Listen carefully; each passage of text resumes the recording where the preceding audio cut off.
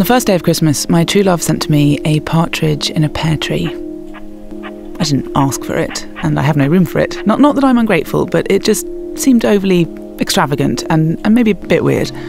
Still, the sheer effort involved in such a gift really is a testament to the power of his love for me. I really felt special. And on the second day of Christmas, he sent me 2 turtle doves and a partridge in a pear tree. I was still reeling over the first pear tree with a partridge in it, and then he sends another one. Plus 2 turtle doves. I mean, I know nothing about caring for birds, but now I have 4 of them in my flat, and this is when I started to wonder about him. On the third day of Christmas, he sent me 3 French hens, 2 turtle doves, and it's another fucking partridge in a pear tree. More birds? I was like, what the hell is going on? So I invited him over and we had a talk, and he got pretty upset, which hurt me because he's my true love, but he agreed that maybe he'd gone too far and he pledged to redeem himself. His way of redeeming himself turned out to be by sending me more birds. The next day, the 4th day of Christmas, he sent me 4 calling birds and everything else all over again, and this is when I began to have serious doubts about our relationship. The refuse collection people won't take away whole trees, so I was chopping one to bits in my front yard when his next gift arrived. And it was the 5th day of Christmas, and he sent me 5 gold rings. Why 5? Beats me. Plus all the stuff he'd already sent me before. I gave up chopping, it was useless. A new tree arrives each day. I was overrun with hens and doves, and they were shitting everywhere.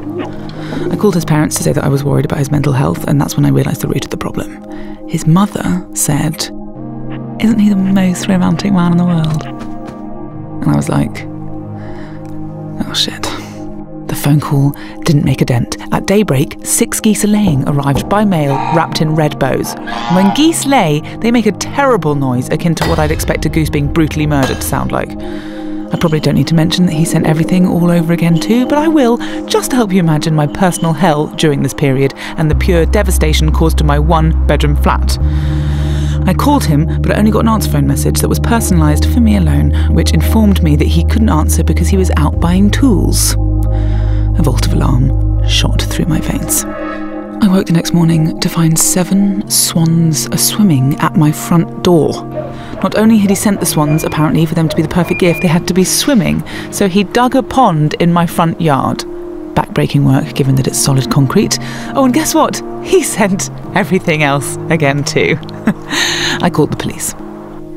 They came over, but when I told them about the situation, they were just like, "Hey, nice swans, he built that pond? What a lovely gesture." And I was like, oh my god, I'm completely alone in this problem. The next morning, I'm knee-deep in the pond, wrestling a full-grown adult male swan when the next gift arrived. It was the 8th day of Christmas, and 8 maids of milking just walk into my flat. And you know what they were milking? Cows. They each brought a cow. They say that you need to work on a relationship, but when the guy starts actually sending you people as presents, you know that it's definitely time to call it quits. They also say that love is blind. Well, in this case, love had made him blind to basic human rights protocol. I called Amnesty International. So the guys from Amnesty turn up in festive paper crowns and tinsel scarves and get along famously with the maids. And the maids insist that they aren't being made to do anything against their will, so there's no problem. And I'm like, are you fucking kidding me? There are cows in my flat.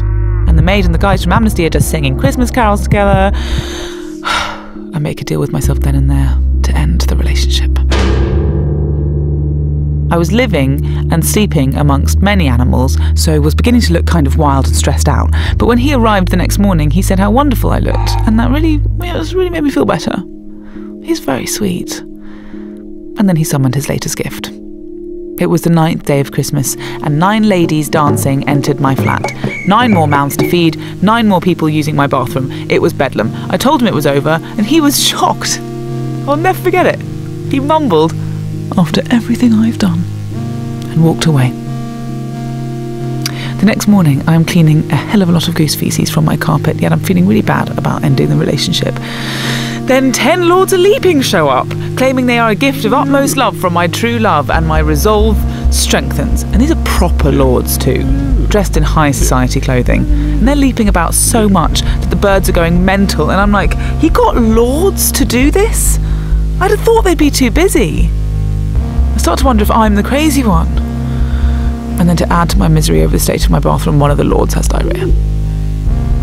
On the 11th day, 11 pipers piping show up at my front door, and I'm thinking, I don't even know how he has the money or influence to make this happen.